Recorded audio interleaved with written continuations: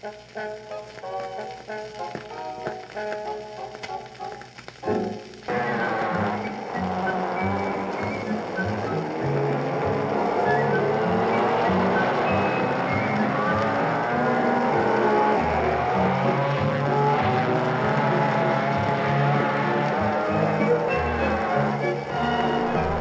is karting? Well, karting is basically a form of motorsport where you take a tubular chassis, tubular frame with 4 tires. There's no shocks, nothing.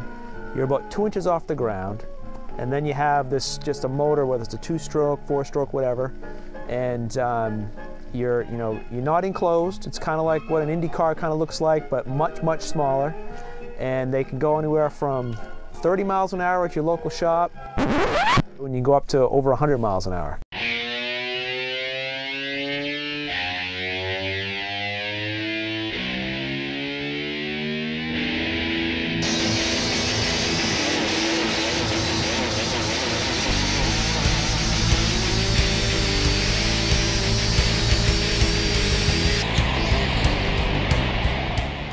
Karting, there's no roof on your car. There's also really no sides on your car. There's no front. There's no rear. There's little bumpers, but they're little plastic bumpers, so you are open to the winds. There's no seat belts. You don't get strapped into go-karts because you want to get thrown from that go-kart.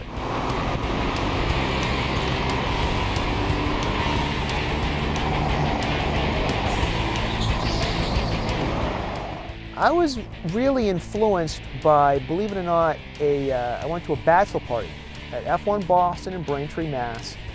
And I'd always liked speed, always loved speed, always loved competition. But getting into a go-kart, just going for a party, that's what really got me into karting.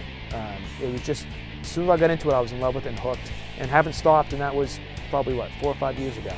So it's just that first moment I got in the kart, fell in love with it.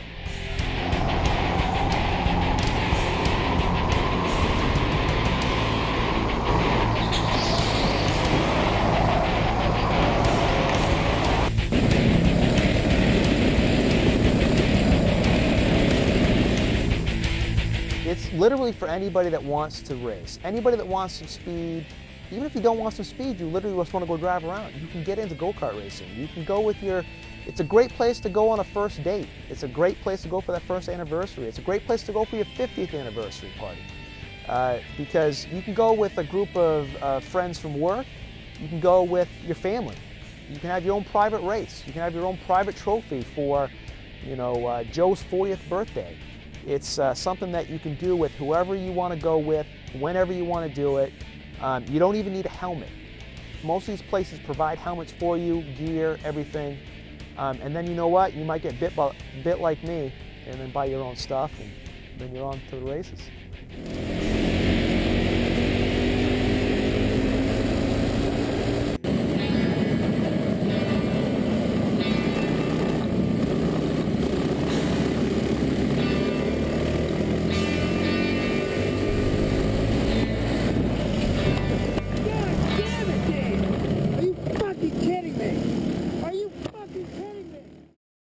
I would say it's the purest form of motorsports you can find.